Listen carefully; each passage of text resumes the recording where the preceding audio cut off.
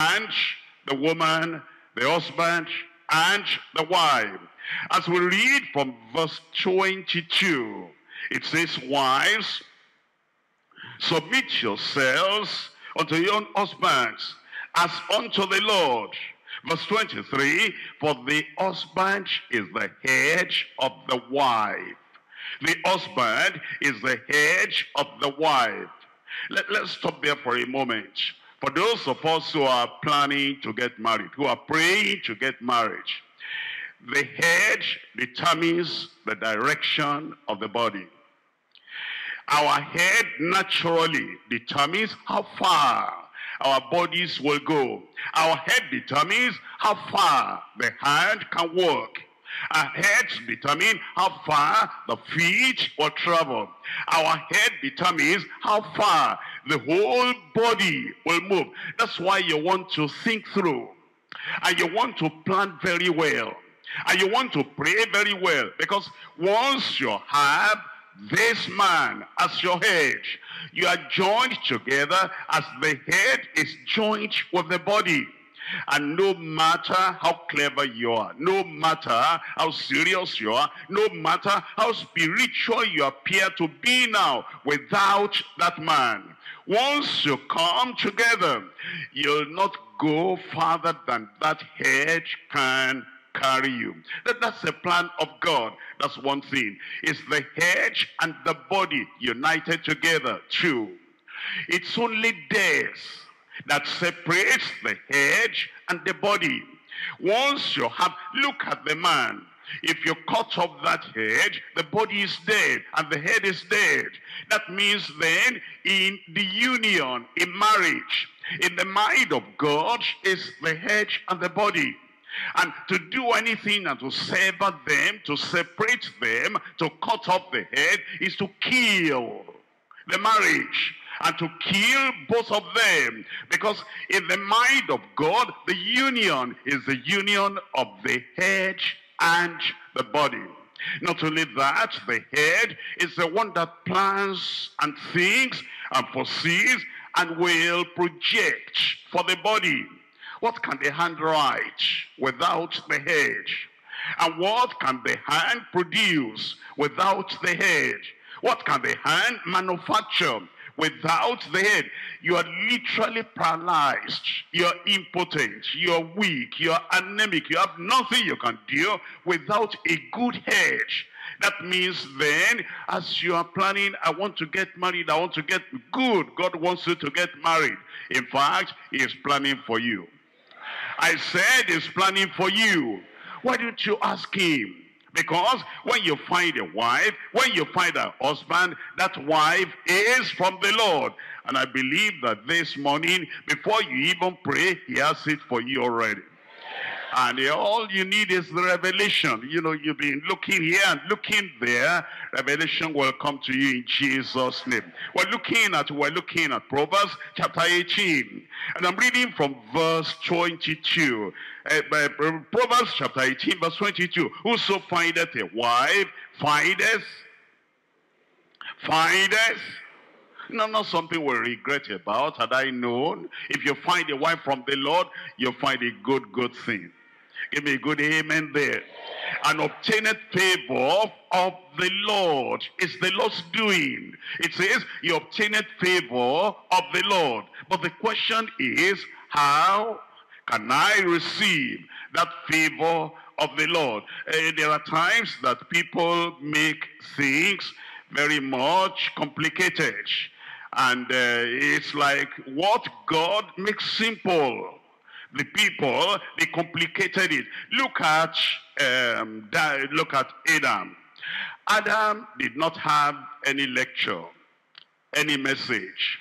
Adam did not have any kind of encouragement. Adam did not have any kind of counseling or demonstration of this. Adam did not have a previous example. How will I know? You will know. How will I be able to tell? You will tell.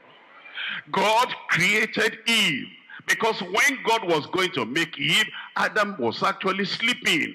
And it wasn't ordinary, sleep from 10 p.m. to 4 a.m. or 5 a.m. This was deep sleep that God performed an operation and removed a rib and made a woman.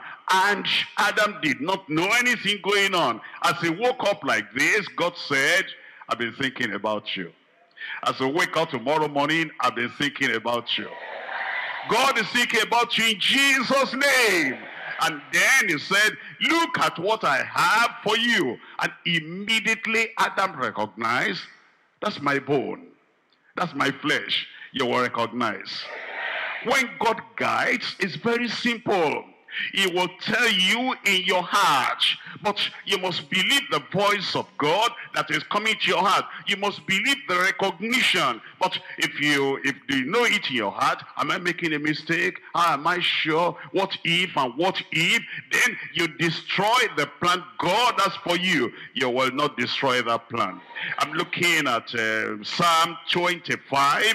I'm reading from verse 9. Psalm 25 verse 9. The meek will he guide in judgment.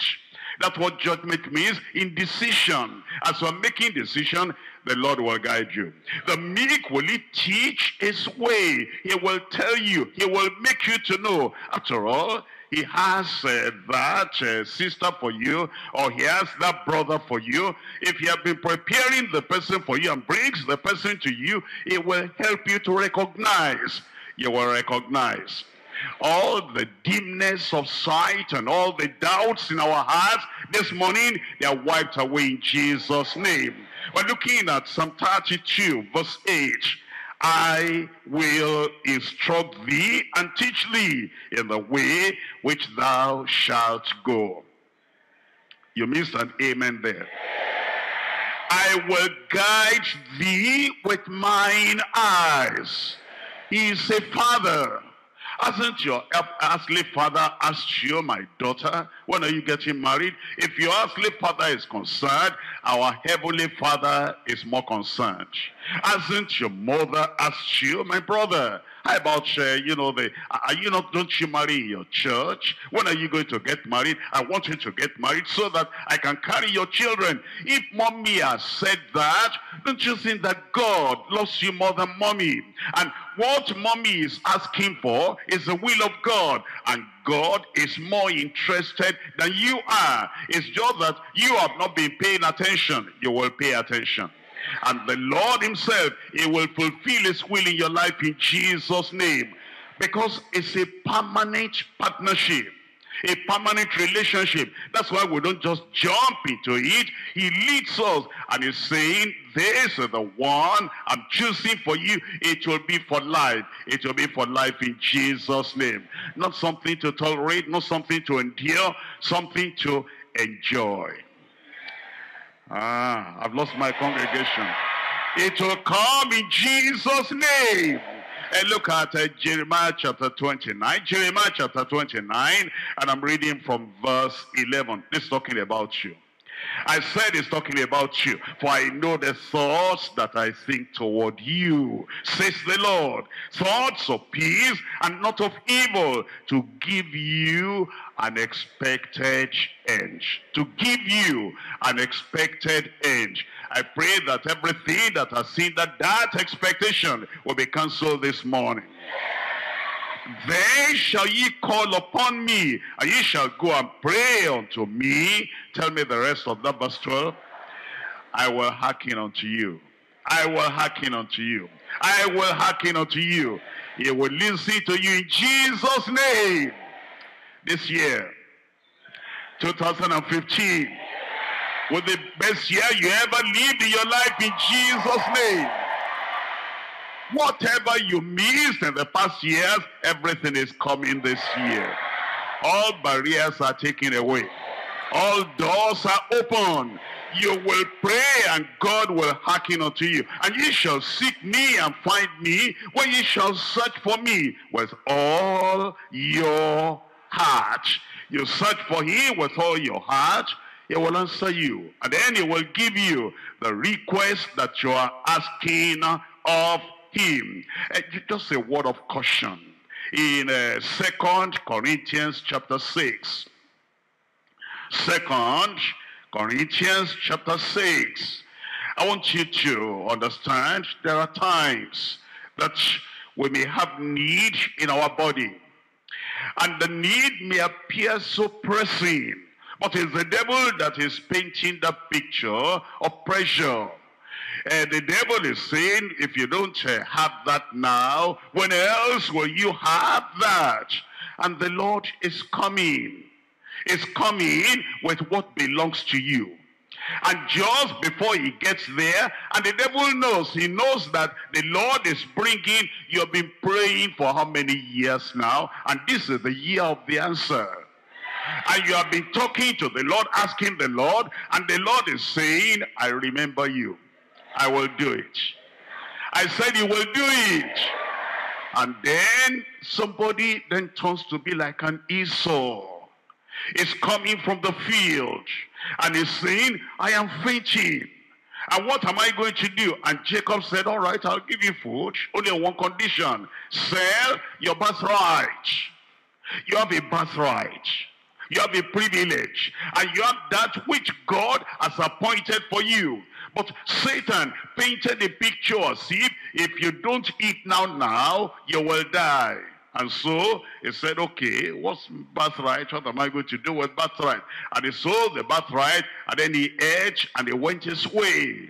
There are people that are thinking it will never happen. When? It will happen this year. And so because they have lost hope, their prayer has been answered already, because when Daniel prayed, it appeared there was no answer. But God had sent the answer.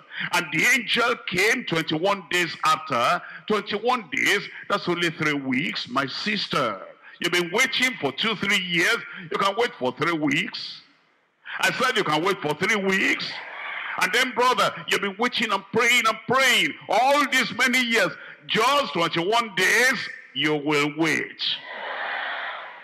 You send your cards to me. I said you will send your cards to me. So the angel said, I was already coming. But Satan, with his spirits, the prince of Persia, stopped him. All those princes of Persia hindering the answer to come at the right time. That's why we're here. We'll break every yoke. We'll destroy the works of the devil. He has given us the authority. He said, whatsoever we bind on earth, tell me, is bound in heaven. And you are part of this church. Your problem is our problem. Your concern is our concern. It will happen. But don't stretch your hand in the wrong place and take the wrong thing before it comes, because it's coming very soon. Here is the caution now. 2 Corinthians chapter 6. Reading from verse 14. Be ye not unequally yoked together with unbelievers. Don't go that direction. Don't go the direction of Esau. Don't say, I'm fed up. Whatever comes now, I will take. You are better than that. You are more precious than that. It's going to give you the expected end. For what fellowship has righteousness with unrighteousness? Or what communion has light with darkness? And what concord has Christ with Belial? Or what part has he that believeth with an infidel? And what agreement has the temple of God with idols? For ye are the temple of the living God. As God has said, I will dwell in them. I will walk in them. I will be their God, and they shall be my people. Verse 17, wherefore, come out from among them. Don't strike any deal with an unbeliever. Don't make any promise to that unbeliever. Don't sell yourself into the hands of that unbeliever. And don't say, well, whatever, marriage is marriage. We're talking about godly marriage. You will have a godly marriage. There are godless marriages where those people, they fight like rat and cat every night. Your marriage will not be like that. You know, the man is drunk and the woman has to be, gathering all the vomit and everything. You will not be like that. The man is in occultism and he is a child of Satan. You will not be daughter-in-law to Satan. You will not be son-in-law to Satan. Leave them alone. Let them do their own worldly marriage. Yours is going to be a godly marriage. Wherefore, come out from among them, and be ye separate, says the Lord, and touch not the unclean thing, and I will receive you.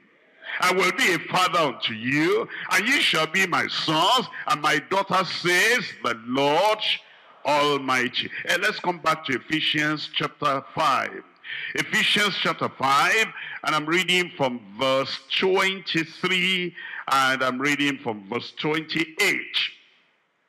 Verse 23, it says, for the husband is the head of the wife, even as Christ is the head of the church, and he is the Savior of the body. Verse 28, so ought men to love their wives as their own bodies. You see the intimacy, you see the union, you see how they are connected together. He that loveth his wife loveth himself.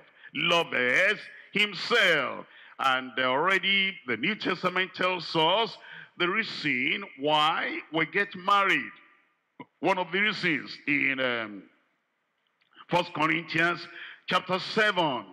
1 Corinthians chapter 7, we're reading from verse 2. Nevertheless, to avoid fornication, let, how many people? Every man, tell me out loud. Say it as if you know you are part of this. Let every man have his own wife, and let every woman have her own husband. That means, think about this. For God to create a woman, a masterpiece, and puts a lot into that woman, emotionally, spiritually, morally, physically. And he says, I have made this just for you and for you alone. The man having his own wife is glorious. I said it's glorious. That's exactly what God did for Adam. And he said, Eve is yours and yours alone. And the woman that is yours and yours alone. You'll make the discovery this year. The man that is yours and yours alone, without anybody sharing with you, you will make the discovery this year in Jesus' name. Look at verse 39. In verse 39, the wife is bound by the law as long as her husband liveth. But if her husband be dead, she is at liberty to be married. This is what I want you to look at. To be married to whom she will. To be married to whom she will.